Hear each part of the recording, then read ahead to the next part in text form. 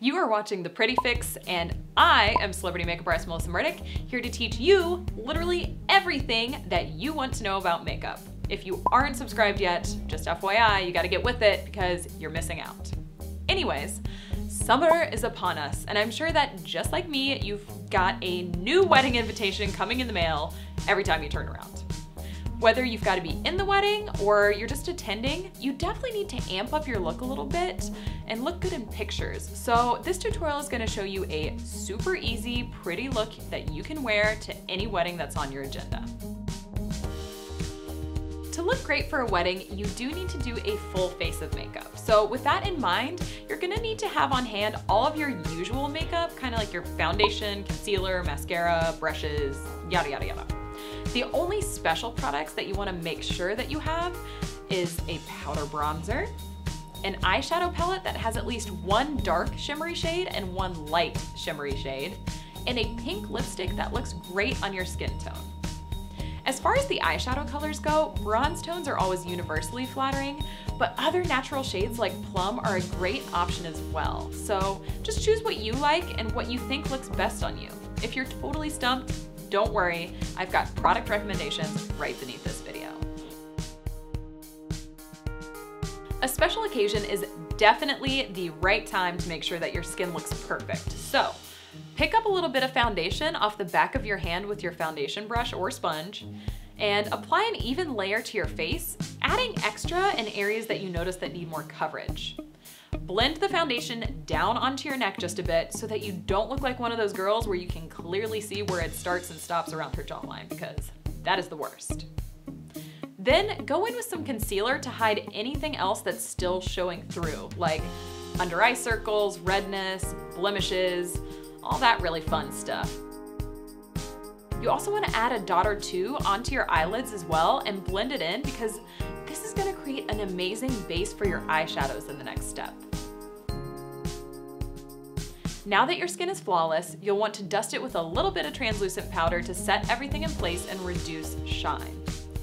Pick up a bit of powder on your large fluffy brush, tap off the excess, and then sweep it across your entire face, making sure you get those eyelids too. You can add a little extra in areas you know you get oily, like your forehead, alongside your nose, down your chin. And make sure that you don't skip this step, because in photos you often appear shinier than you do in real life, and nobody wants to be the greasy bridesmaid. Nobody. Use a large eyeshadow brush and pat your darkest eyeshadow on the entire outer half of your eyelid, kind of in a triangle shape, up to where your eye socket is, which is kind of above your crease. Then use a clean blending brush in a windshield wiper motion to blend out the edge of the shadow so that there's no distinct line where it begins and ends.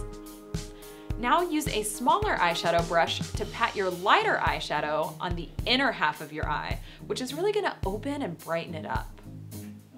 To complete your shadow, take your smallest eyeshadow brush and wiggle a bit of that darker eyeshadow shade beneath your lower lash line so that it looks softly defined. Now that the shadows are good to go, you can line your upper lash line. Keep the liner as thin and close to your lashes as possible for the inner half of your eye, and then double the thickness about from the center of your eye to the outer corner. Finish off your eyes by adding 2 coats of mascara to your upper lashes, and then using whatever is left on the brush to add a bit to your lower lashes as well. Because it's summer, it is the perfect time to sweep on a little bronzer in place of blush so that you get a super healthy looking glow. Using a blush brush, pick up a little bit of bronzer and sweep it across the back of your hand to remove the excess product. Then sweep that bronzer lightly across your cheeks to add a little color. You can always add a bit more if you need, but start light and very gradually build that color up until it looks nice. Pink is always a great go-to for lips because it's feminine, and there's a wide range of pinks that look great on any skin tone. Find a pink lipstick that you love and then swipe it on straight from the tube and you are good to go.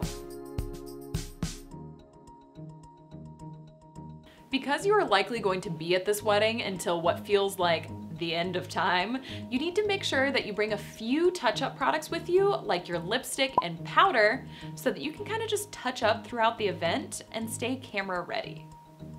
I hope that this tutorial was helpful to you. If so, please give it a like and hit that subscribe button so that you can see all the other amazingly easy tutorials I've got coming your way. Also, make sure you follow The Pretty Fix on Instagram and head right on over to theprettyfix.com for tons more exclusive makeup tips, inspo, and expert makeup know-how straight from me.